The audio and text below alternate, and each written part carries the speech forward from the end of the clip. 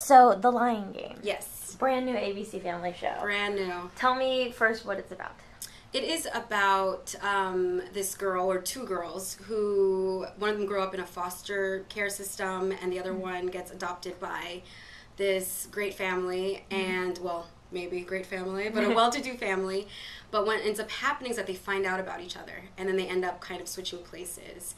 And so the one that goes to the foster care system goes into the world of not being a foster, kid anymore and having parents and having friends and having to deal with that, but at the same time no one knows that she's there. Okay. So there's a little bit of lying going on and impersonation and trying to figure out what's going on and who's lying, who's telling the truth, and who's being real. So where do you come into play? I come into play where she goes into, the other world of just having a family and basically runs into me, and I just don't like her at all.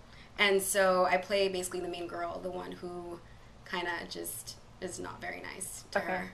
All right. What's your character's name? My character's name is Nisha.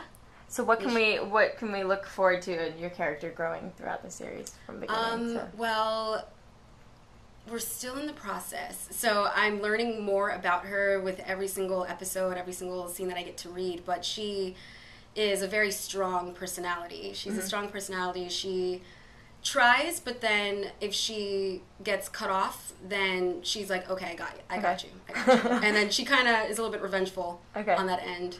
Bonjour à mes amis français. Visit lateenfestival.com. I'm Sharon Pierre-Louis. Bye.